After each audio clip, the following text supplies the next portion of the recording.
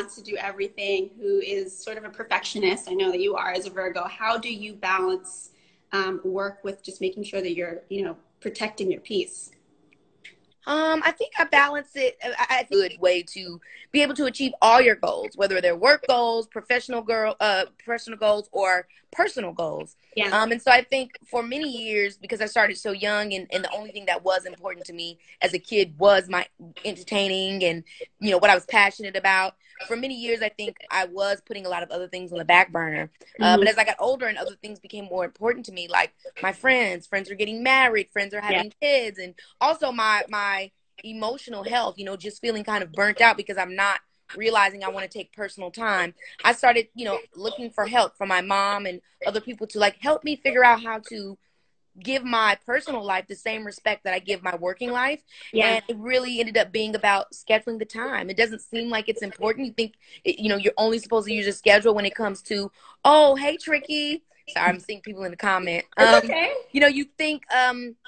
You think scheduling is only for your professional pursuits, but no. If you're a boss like that and your time is valuable, it's nothing wrong with scheduling in vacation time. It's nothing wrong with scheduling in a yoga session or a Pilates session or, this dinner with this friend because they just graduated or they just did that X, Y, and Z and you don't want to miss it. Our lives revolve around more than our work. And I think it's important in our, hustling mentality that we remember that putting the extra time elsewhere is actually only going to make us better in our professional aspirations.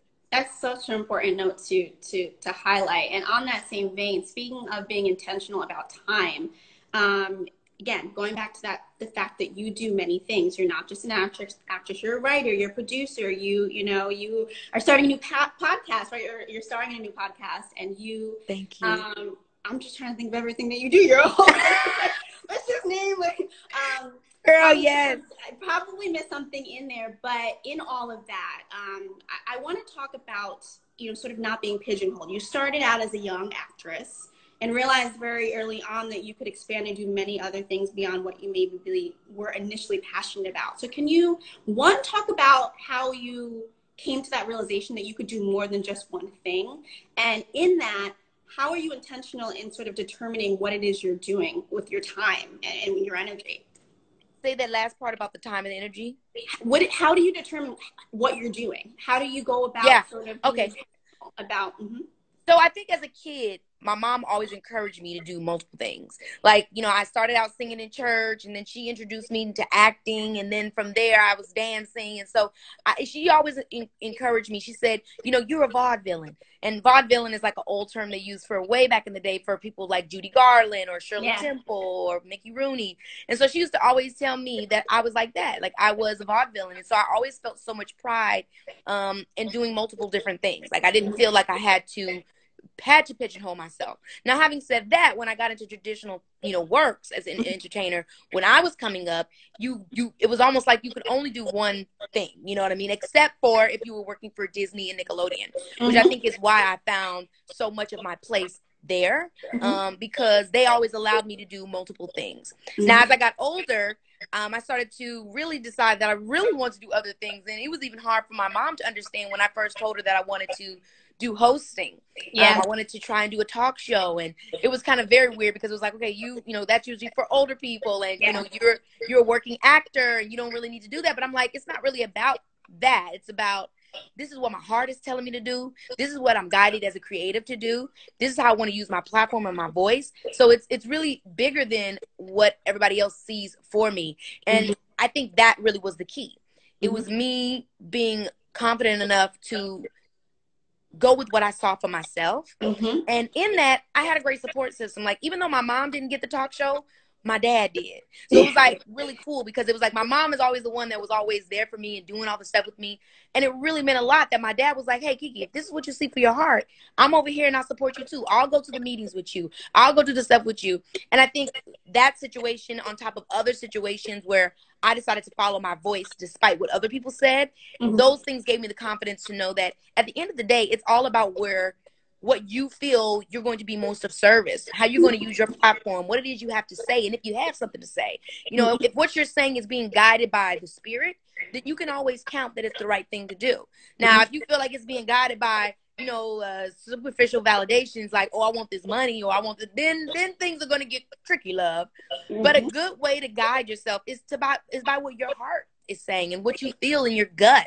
I know it can be difficult, but it's just like the things that come to you that you just know, like, this is coming from the truest part of me, so I'm going to go with it, and that's that. Now, when it comes to dividing your time, I go back to scheduling. And this is the thing. Sometimes, I mean, God is always the author in my life. So sometimes I'll think I'm going left, but then things will come around where it's like, oh no, you're going right now. So I'll put that stuff to the side and I'll say, okay, this isn't the time right now because God is pushing me towards this. This is the deal that came through. So if this is the deal that came through, then love, we're going to be focused on the deal that came through and keep writing down these ideas for this other thing. So at the end of the day, it's like you schedule, you plan, you put things together, and then God comes in and says, hey, this is what's really happening right now. So you got to be flexible in that as well, because, at the end of the day, the universe decides. Yep. I feel like I heard something the other day. I wrote it down, this quote, like, be intentional about your goals, but flexible about your methods. Like, sometimes you freak out, right? Like, and that's it. That's the truth. That's it, because I believe we all can end up where it is we want to get to, right? But it's us not being rigid in how we're going to get there. Yeah. I love that. I want to stay on that because I feel like you have universal advice, even for someone who's not in entertainment. For sure. Yeah. I mean, earlier this year, we had Forbes of Culture hosted its inaugural conference. It was called Culturally Accountable. And it was all about, one, holding workplaces and employers accountable, holding yourself accountable, but also just being intentional about how authentic you are in the roles, sort of in the jobs that you're holding. And space that you're taking up. And I was reading an article the other day, I think it was Harper's, and you were talking about how you have not been afraid to challenge, whether it was a director or whether it was someone you were working with. You bring authenticity to anything that you do. How, can you talk about that? Like, how are you emboldened to be authentic in the work that you're doing? Like, where does that come from? And how do you make sure that that's prioritized? I think, I always defer to, like, I think I have a great support system, because it's not easy to always assert yourself in the workplace. I feel like I got the confidence, the confidence in doing that was encouraged by my mother, and I always knew that she had my back. Now, as I got older, those things changed, right? Depending on where I wanted to, really stand out. At the end of the day, we all want to stand out in our work. We all want to be acknowledged. We all want our voices to be heard. And that journey for all of us, whether it is entertainment or whether it's working in a corporate office, it always has its struggles, because you're dealing with misogyny. You're dealing with, competing with your peers. You're dealing with, there are a bunch of people in this office that all want to be noticed, and we're all trying to figure it out. So I think the number one thing is staying true to yourself. Again, it sounds so basic and so blah, but it really is true. Staying true to yourself and being consistent. It all lies in the consistency, because whatever they might not be looking at now, if that's you, when they come in and looking for that, they're going to know where to find it. So don't try to switch it around and try to, hop on that next trend or hop on the next idea that you think is going to get you there. Stay true to you and working on whatever your skill asset is and perfecting that. So when it's time for that, or when someone's looking for that, or when there's another opportunity elsewhere, you'll be like, hey, I have the credentials for this. This is what I've been doing, X, Y, and Z. So I think that's a big thing, because we all get nervous and then we end up feeling like, oh, I got to do what they're doing and I've got to hop on this train. And then also, don't feel like you have to subject, like, no matter where you're working or what you're trying to achieve, don't feel like you have to subject yourself to negativity, because that's not going to help you thrive.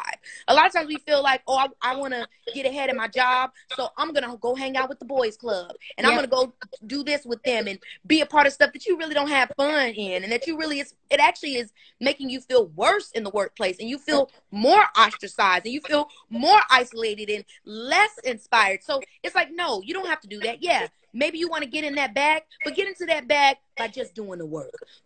Take your exit out that office and go around the people that inspire you. Be around the people that encourage you to be able to walk into the office and share your ideas and not have to feel like you have to do it in the way they want you to do it. It's important that we go where the love is, in our lives, for whatever we're trying to accomplish. We have to go where the love is, because that's what's going to help lead us down the path that's really going to get us to where we ultimately want to be at. Hey, Evan. Seeing so many fun people in the chat. All my folks that I know is in the chat. Hey, y'all. Getting so many shout outs. Yeah. So, I love that, and I think you know, that just leads me to my next point, which is that part of being sort of empowered is identifying when to say no and when to walk away. And I think that that is, you know, just as true sort of out in the field working in entertainment as it is in the corporate office. So, do you have any advice? I think this is a year. I keep saying it, but this is a year of accountability, like holding yourself accountable, holding other people accountable. Um, do you have any advice for someone, whether it's like, you know, someone working in the corporate office or someone who's trying to get out there in entertainment, on the front of like how to say, like how to identify when you should say no, or when, or how you should go about trusting your gut and knowing this is not the workplace for me. This is not the project, or the, you know, this is not the movie. This is not the podcast for me. How do you identify that feeling, and how do you act? Hey, Rebecca Simmons.